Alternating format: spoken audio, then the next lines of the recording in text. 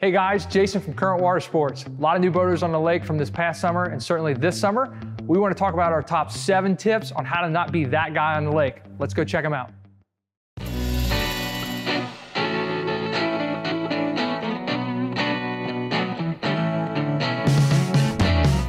Tip 1, don't prep on the ramp. When you're getting ready to launch your boat, the last thing you want to do is clog up the launch ramp.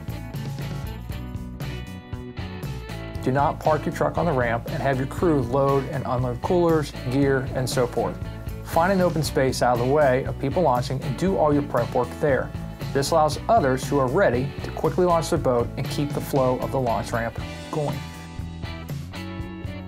The same thing applies when you pull out. Get the boat on the trailer, pull away from the launch area to the parking lot, and unload the boat there. Tip 2, no wake means no wake. When you're in a no wake zone, this means absolutely no wake. You want to be at idle speed only.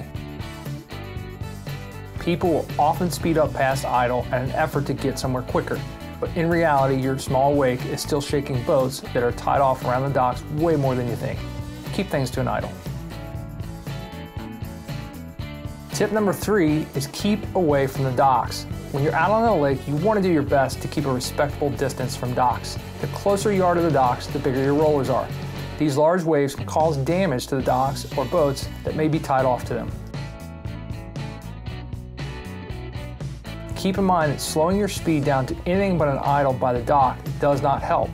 If you're going 10 miles per hour by the dock, you actually are throwing out bigger waves than you would be if you sped by at 30 miles an hour with the boat up on plane. Try and keep a distance of 200 to 300 feet if possible, especially if you're doing water sports. This allows your waves to dissipate out and not rock docks and boats tied to the docks themselves. Tip number 3 also brings us right into tip number 4. Remember this guy going by and rocking the dock? He's also blaring his music for the lake to hear. So tip number 4, despite what you think, nobody cares about your tunes. I love to jam out as much as anyone, and if you're in a cove by yourself, then knock yourself out. However, if you're going around the docks or idling through crowded areas, be respectful and turn the music down. Be especially careful of the lyrics, as no one wants their kids hearing offensive music. Tip number 5, power turns are bad. We see this time and time again where people go down the lake pulling a rider. The rider falls, and immediately the driver makes a large turn and speeds up to circle back to the downed rider. This is absolutely what you don't want to do. Not only does it send rollers down the lake for other boaters to cross, but you'll eventually have to cross these rollers yourselves.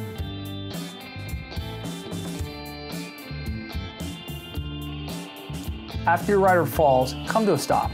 Pause for maybe 3 to 5 seconds. This will let your wake dissipate out to the shore. Put the boat into an idle as you turn back towards your rider. You will find that you have a clear and much smoother path back to them as your waves move out. Not only will you keep your bow from getting swamped, but the lake will stay smoother for yourself and others at the same time.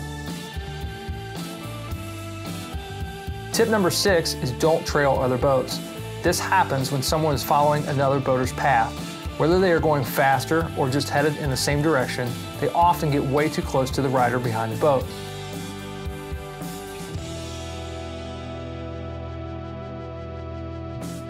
In the interest of safety, you really want to keep a large distance from another boat when they are pulling someone. If you need to pass, try to cross further back so that you're not putting that rider in danger. If you need to continue in the same direction but don't want to pass, make sure you aren't following their direct path. Shift outside of their wake so that the driver pulling the rider can tell that should their rider fall, you are not in a direct path heading towards their rider.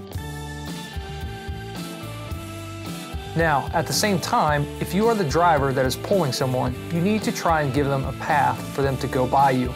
If you have room and you're not in an area with docks, shift closer to the shore. This can give the guy trailing you room to go by. Our last tip, and number 7, is don't buzz the cove. This is just about respect. Whether you're scoping out a cove or trying to pull a rider to good water, you don't want to be the boat on plane or throwing any rollers towards boats that are tied off or anchored in the back of a cove.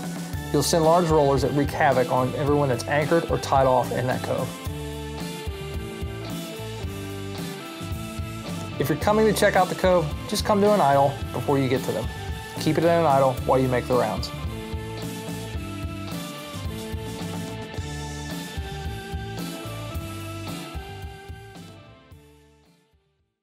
There's our top 7 tips on how to not be that guy on the lake this summer. We hope you enjoyed the video. If you can, give us a like, subscribe would be even better. And if you got any friends out there that don't want to be that guy either, make sure to share it with them. We'll see you on the lake.